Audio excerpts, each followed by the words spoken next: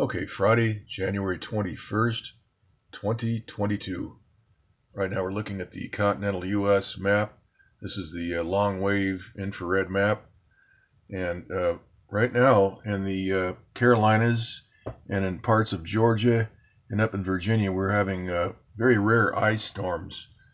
And we see that this tropical moisture flow is moving right across from the Pacific, across Mexico, across the Gulf of Mexico, and right up through Mississippi, Alabama, Georgia, and south and North Carolina, and up into Virginia and out to the Atlantic Ocean. And right now, if we look at the Doppler map for this area, we can see that that right along the coastline, all the way from South Carolina, all the way up into North Carolina, and all the way up past, all the way almost, well, right about to Kitty Hawk, North Carolina, is all, they're having ice storms right on the coast.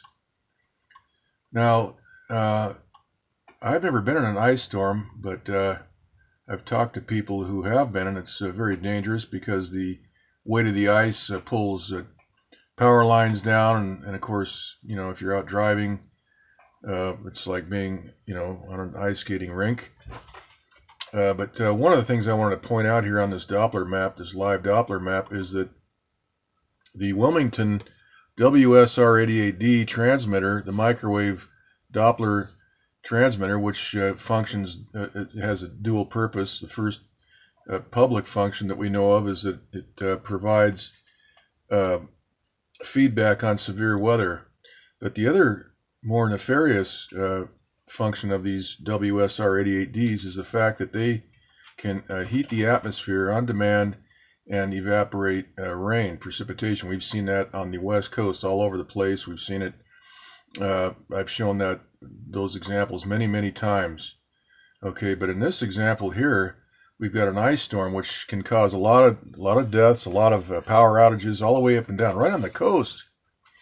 And we see that this Doppler radar, this WSR88D, which is the Wilmington transmitter, which is KLTX, that's the FCC call sign for these high power radio transmitters, is actually pointed out to sea. We can see that, you can see the pie-shaped cutouts here from that microwave energy is evaporating the precipitation here. This green is all rain, and of course this is ice, sleet and ice. And then we have snow out over here. And if we pan around, we see that the Columbia transmitter in South Carolina, which is KCAE, we can see that is just not putting out much power. We do see the evaporation pattern here, these pie-shaped cutouts that all originate right about just north of Columbia. When this refreshes, we may get a better view. But this transmitter is operative, and you can see the cutouts, the evaporation pattern around the area. Now, if these weather controllers wanted to, they could stop and prevent these dangerous ice storms that we're seeing right along the coast by just simply turning this thing around. I don't know why they've got this thing pointed out at sea. That doesn't make any sense. This thing should be pointed out and evaporating all this ice. That would make sense, wouldn't it? But that's not what's happening.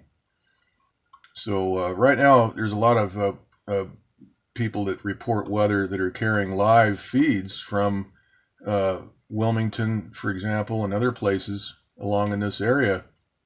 They're broadcasting live. They've got storm chasers and different things. It's kind of interesting, because this is very rare to see ice, you know, in 30-degree weather right here in Wilmington, and overnight it'll go down to, you know, 23 degrees or maybe even lower than that. So there it is. You have a Doppler WSR88D pointed out at sea for some reason. That makes no sense. And then you have this one over here, which is running at about 1/4 the power that it actually could. These are high-power microwave transmitters, okay, and they beam out microwave, and they heat and evaporate water vapor in the air, just like your microwave oven that, you know, heats the water in the food, and that's how it heats the food. So there it is. So if we look at the maps for the continental U.S., we see all this tropical moisture coming up and merging with this much colder weather, which is up near the Great Lakes and all through the Northeast. And so we've got dangerous conditions. And this is all, once again, originating from the Pacific Ocean down here. And looking at the water vapor map, we can see what's happening. Out here on the west coast, we've had high pressure installed for the last 3 days. We can see it right here. This is stationary, man-made installed high pressure. There are satellite transmitters which are heating the upper atmosphere and generating these dry zones, as we see here. This is blocking all of our rain chances. All this tropical flow, which is running into this stationary high pressure here and having to bounce off, and some of it's going around this way, and a lot of it's coming back around and up and around the other high pressure, which is installed up through this area. And also we have a low pressure system right here, which is dropping down through all these states, Idaho, Nevada. And when it gets down to about right here over LA, it just stops. It runs into this area of high pressure, and we see it right here. It just slows down. And we've got high winds right now. We've got 50 to 60 mile per hour gusts currently here in the Los Angeles Basin and the foothills. And that will last through tomorrow afternoon. So we've got no rain in the forecast. This is a low pressure system. This should be delivering rain, and we see the evaporation around that vortex, that strange evaporation pattern. Right here, that's a satellite transmitter, and that is modulating and maintaining a specific barometric pressure so that this will not develop. There was a little bit of rain showing up on the Doppler over in Las Vegas. If we zoom out, we'll probably see a little bit over there. A little bit of rain over the Las Vegas, Nevada area if this thing loads up. Look at this. There we go. Okay, so we've got a little bit of rain. We've got some snow over Flagstaff and the surrounding area there. We've got some rain out in the area between Palm Springs and Blythe. And that would be, that's normal. That's what we should be seeing when we have these low pressures drop down. Okay, that one's out of order. All right, so once again, we've got opportunities here for rain.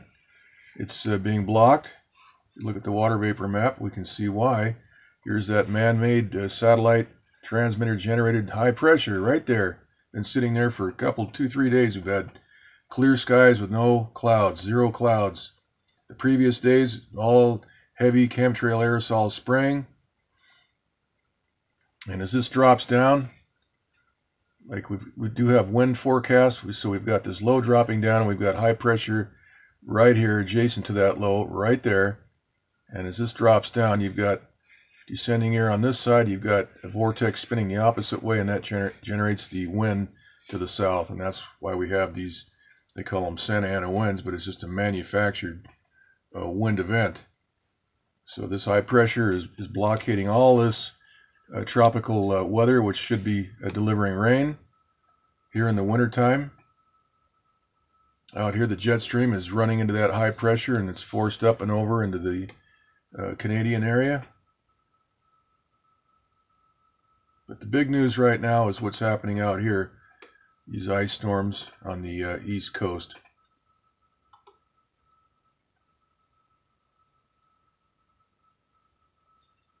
All right, so that's the report. Here is the surface analysis map for the East Pacific. We have high pressure installed, almost to 1,040 millibar right there. Over Washington State, we've got a low pressure right there. It just moved into Southern California, and we've got high pressure right adjacent to that, and that's why we're getting these winds. There's three troughs there shown, and so we're not getting any rain here in Southern California currently. Now, on Monday, we had kind of a surprise rain event, which delivered 5/16 of an inch of rain on the 17th. So that brings the season total up to about 14.7 inches. Somewhere around there, 14.7.